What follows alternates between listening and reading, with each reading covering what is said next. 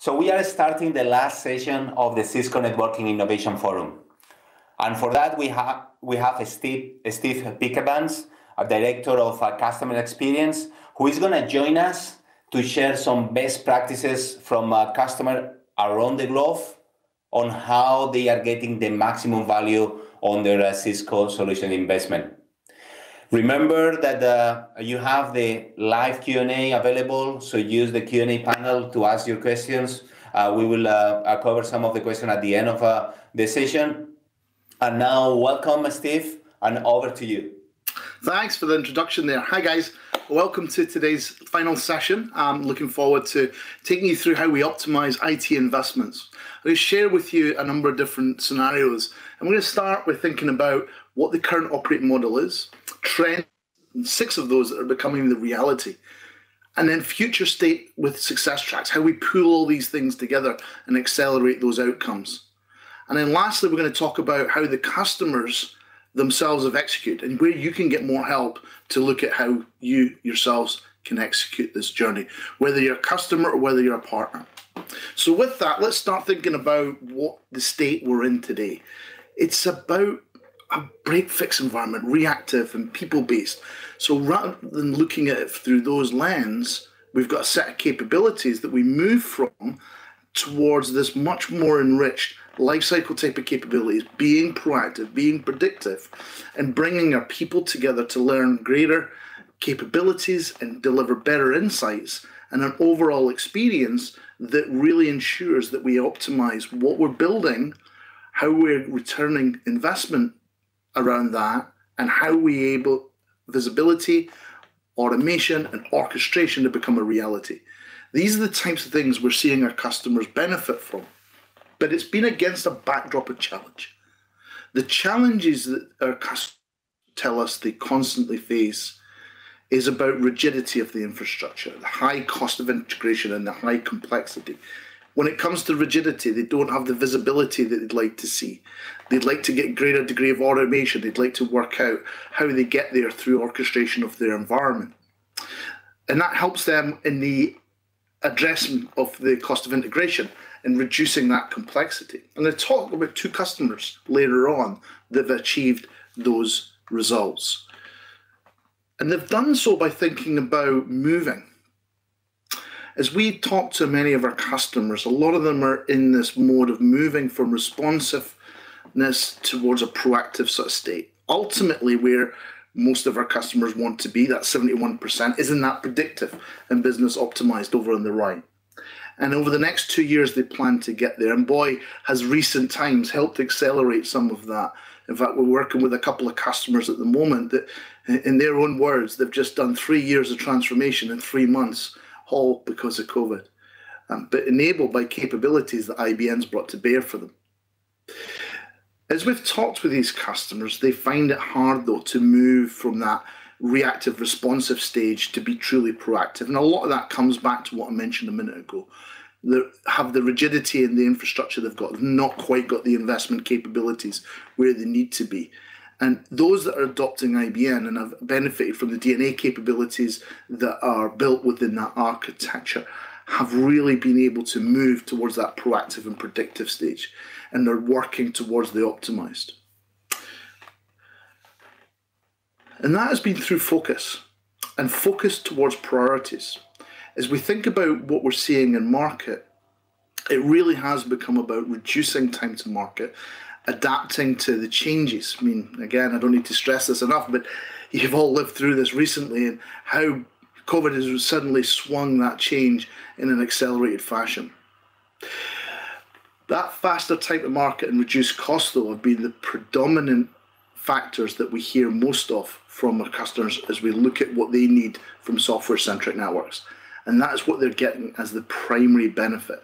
These are the main benefits that they're seeing come to bear.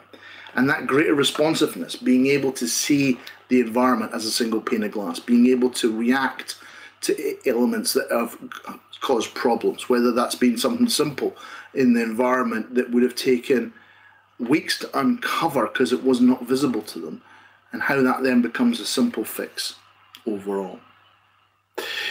With that focus on priorities, there's this underlying pressure to perform and transform, right? So those barriers that we started talking about earlier is being compounded by that lack of speed. How do you get to move faster when you don't have the enablement there with your architecture? Because it's either complex or you've got the skills gap underpinning that. And of course, there's not short of investment in this space, but that investment hasn't always materialized itself as a benefit. And 80% of transformation have failed to reach their goals simply because of either the complexity not being addressed or the skills gap not being addressed in enabling transformation to happen at a pace that was required, and compounding that lack of speed issue. I'm going to provide you in the notes section of this a number of different case studies that you can look at that help you understand how to break through on that transformation side. But getting us there, there's trends. How are we going to address this? There's really 6 simple steps. With the capabilities in IBM, we've been able to introduce NetOps extended monitoring that helps people see, especially those moving towards a cloud-first strategy, where the environment is performing, what the visibility of that is at a network level, whether it's within the LAN environment, whether that is across your factories, whether that is across the internet. And being able to tell what the services are doing from an assurance stance, which is the second point. Being able to do model-based change management in the sense of I need to upgrade the images across my estate and do so in a optimal orchestrated manner, which we've been able to do with SWIM, being able to bring software image management into an automated state. The underlying architecture itself, being able to drive that in a way in which we've got self-healing workflows within the environment so that service is continual and that service can be sustained in the most challenging of times. And bringing that together in point 5 here in a single pane of glass, being able to see your network posture alongside your security posture and operate from a single source of truth. So there's greater control within the environment. And then lastly, and some of our customers often tell us that they've been challenged with building that bridge between business and IT, giving visibility to the business services, the processes, the applications, and the infrastructure has been one of the key things that they've told us they've often wanted to look at getting. And we've been able to bridge that gap. You'll hear about that as we talk about Haribo in a couple of minutes. But these are the trends that have underpinned some core strategy shifts that have enabled our customers and partners really to move at a pace and address that faster time to market and address the ability to orchestrate change within an environment in a cost-effective, orchestrated and automated manner. Achieving that, I would lay up into these buckets. Very simply, enabling structure changes to happen faster, understanding the risk profile, the posture from a security standpoint, and do it reliably and with performance. We get that through DNA. Enable high service dynamicity, being able to add capabilities to the infrastructure quickly and fastly, which also plays into the velocity, that time to market element, being able to deploy services faster within the infrastructure. We're going to hear about that from Newcastle City, who have done that as they, digital leader in smart cities. They've enabled those capabilities to provide services to their customers. And of course, automation is at the heart of this, being able to take calories out, take that people aspect out of the change complexity that's required and do so in an automated manner. And really get that kind of flexibility of innovation of pace of change that we get through cloud. Linking up with what we do within the cloud world. We're working with Azure and with Amazon and Google to connect all these elements together and enhance that in a qualitative manner and get compliance around what we do so that we've got good understanding of the estate today, what we need tomorrow, and where do we take that in future as we add new service capabilities and map that out in that single pane view. And being able to do that has to think with this life cycle motion. You know, when we evaluate and select capabilities, how do we then implement, use, and engage those and adopt and optimize them?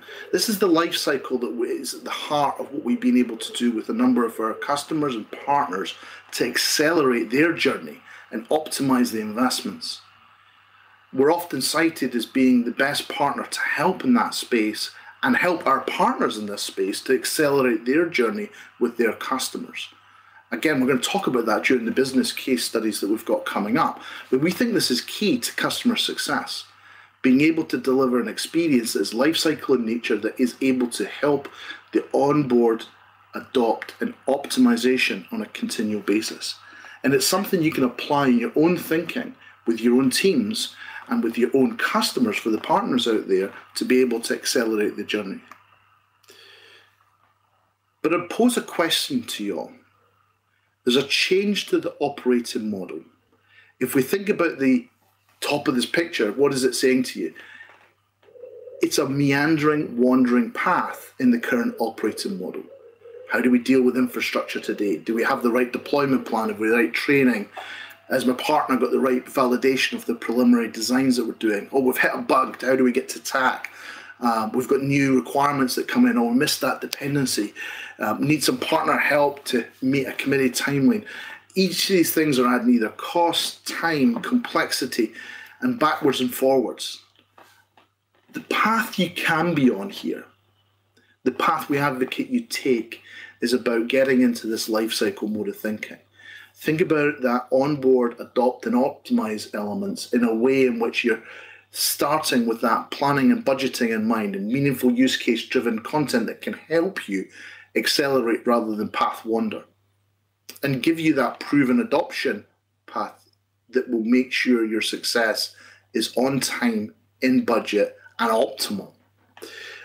That's the advocate that we'd have for the customer lifecycle, ensuring and being at the heart of your customer success. Ask your partners to help you with that journey. Ask your partners to help you with success learnings that they have together with Cisco that can enable that. Ask us to help you with that journey. I'm going to give you some materials at the end that can help explain that, some learning and success path track elements that will help. Let's talk about Haribo, though, a customer that is benefiting from this today. They were founded in 1922. For you, those that might not be familiar, I'm sure you'll have seen their sweets in the shops, whether that's at the airport or in your life. It's one of the great memories I have, little gummy bears. And these guys make 100 million of these a day. 100 million a day. And that's in their global factories. And they chose IBM to help them enable a new generation of network. At the heart of this, they went for IBM, so SDA and DNAC, ICE, and next generation firewall capabilities to enable their security fabric and really simplify their environment. But what did they do with that? Let's look at some of the stats. It was to them about capability, compliance, time to resolve, and cost. But at the heart of this, they moved from weeks to minutes to provision moves. They reduced their operation costs. 27% cited reduction in operating costs. That's significant. An 80% reduction in troubleshooting. We'll show you how we laid those stats out with some of our surveys that we did with them and some of the follow-on work that we're working on right now. But fundamentally, the fundamentals of this is it was faster time to market and reduced costs. So we think back about those optimization of challenges that they face. Well, this is how they've done it. They've got the capability. They've now got the compliance under control. The time to resolve issues is much less than it was in the past, and the costs have been reduced. Alongside that, they've also been able to get visibility of the environment and consistent view into performance and be able to deploy policies and do things in a more secure manner. To quote the head of networks at Haribo, he would look at it this way. He says, Steve, this enables for us a real capability to deliver our manufacturing and do so in a consistent, seamless manner. It enables our business to ensure that our ERP, our SAP systems, are constantly able to manage to the demand of getting those billions of gummy bears out every year. Billions. And I think that's a fundamental for them, is that a reliable infrastructure built on IBM with visibility through DNA is able to help them address what they've looked for in terms of capability, compliance, and reduction in costs. Let me introduce another one to you. Think about our partners working with us, in this case with Newcastle City Council. together with SAC, one of our partners here in the UK. Newcastle is a winner, and a winner in many dimensions, but most notably is a Digital Smart City Award in the last year. They needed a capability to help them address over 300 sites, everything from police and NHS, libraries, schools. So they needed a secure capability, they needed a reliable capability. And they turned to Cisco and SAC to enable that to happen. They deployed SDA to be able to deliver the network fabric that would give them the flexibility of work across the city. And they wanted to address three things. They wanted to address the environment in which citizens can access information freely in the facilities that their staff were able to get great access to services and do so securely, especially when it comes to things like schools or the police environments. They wanted to be able to reduce costs, another primary aspect in their three-point plan that they were looking to do. And lastly, to be known as an innovator, a great innovator of tech. And that was one of the key aspects that they stood alongside them in this change that they enacted. So with such a vibrant city, what they did was look at transforming the network just to drive them single pane of glass visibility, improve their security and compliance, being able to deploy new software images across that environment swiftly and without any error introduced at a human level. That's automating their management and change aspects.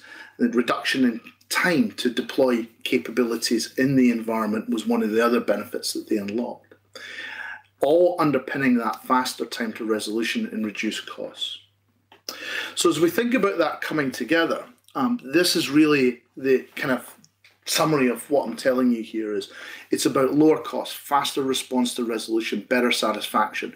A little survey that we conducted with a number of our customers and partners around this is it summed up as being better, less resource, better and easier when you have these capabilities in place. Those improvements might be as much as a reduction of 80% in investigation time and issues, or 50% reduction in time to actually restore from the issues they've seen. Lastly, I want to have you think about this. It's about insights, and you get those insights when you have the right network architecture in place, that you enable that with the IBN capabilities and through DNAC.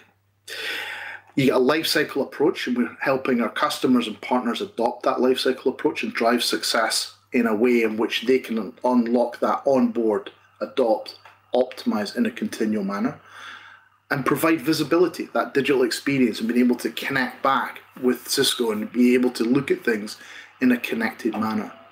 That insight working together with the customers, with our partners, is helping them optimize investments and delivering them experience from other customers, use cases, accelerators, and ways in which they can move quicker and faster to their investment optimization. That's where I want to leave you with a few pointers to help. A number of resources are here that can help you in terms of accelerators. So we have a learning network that shows you the Cisco DNA accelerators. There's a whole slew of information there that can help you on this journey. We have our Success Hub that can unlock a little bit more of that for you and show how we can guide the success path in this in a lifecycle based manner. For our partners out there, there's information that can help you on that journey to help the customers in this. And then lastly, we've got a little video here that you can look at that will tell you the story about Newcastle. You can hear from them themselves, the benefits that they've unlocked, and hear from them about what they've been able to experience on the journey working with us and our partners. So back to the studio. Thanks very much for listening. Thank you, Steve. A great session on showing how we can get the maximum on the Cisco investment in IT. There has been a few questions coming into the Q&A panel. So let's go through some of the most common themes that we can see there. So one of the areas that people are talking about is about once they are implemented some of these best practices, the most challenging thing many times is not about the implementation, it's about how they capture the investment improvements. So how do you recommend that they do that, or how do you see customers doing that in a very effective way? I think actually pre-implementation about that, it's get a baseline. So what does it take today? How long does it take you to implement a capability in a project sense? So I want to install a new network. I want to add to that, change a policy. Measure those in a baseline way today, where it takes you either days or weeks to do something. And then baseline again, once you've implemented capability. And the delta between the two helps you measure reduction in time, reduction in resource costs, travel, for example, where we previously would have to travel to a site, that is now done in a centralized manner. That adds up to cost reduction. So capturing these things, baseline first on the as is, and then baseline again when you're reaching that future state, and the delta between the two helps you really understand your saving. Okay, thank you for that. There are also, and I'm afraid that you are going to say that this is what you are sharing currently in the slide, but questions about where we can learn more about the success tracks, and maybe if you can spend some time explaining a little bit further what the success tracks are. Yes. So we have a number of success tracks that we've developed. Those cover a number of different technologies. If we just take the IBM one that we're showing here, that will lead you through how do I get my journey underway with SDA? How do I get my journey underway with DNAC? How do I unlock the benefits and capabilities of each of the functional core strengths within, say, DNAC? Well, let's take software and compliance. How do I assess my estate and do image upgrades? How do I do configuration change? How do I extend and get access to some of the great things Tina talked about earlier by adding new functional capabilities into the existing installations? So that is covered in depth in the IBM accelerators. We have a number of different talks that we can take people through. I would encourage people to go to the links that we share here to learn more about that as it relates to, say, DNA. In Success Hubs, you'll see that expand out into other accelerator tracks, covering a number of other technology areas that we have.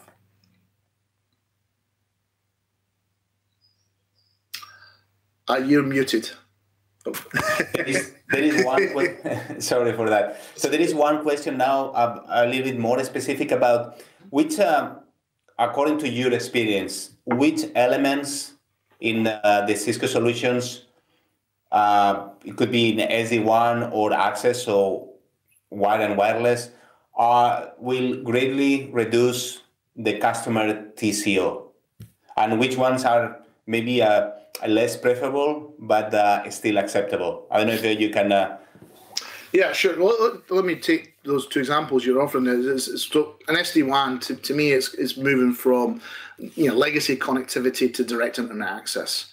The internet in itself is a phenomenal vehicle that we can now utilize for replacement of our traditional connectivity via fixed line or MPLS type services. There's a cost performance envelope around that, where previously we may have paid a few thousands per site for a limited set of connectivity in fixed line, or even more when it was dedicated MPLS type services. In a direct internet access, we can get higher quality, frankly, because we've got quantity of service within that for a much lower price envelope. And to put that into context, there's some customers where the average cost per site might have been a few thousand per connection, are now in the few hundreds per connection for 10 times the bandwidth.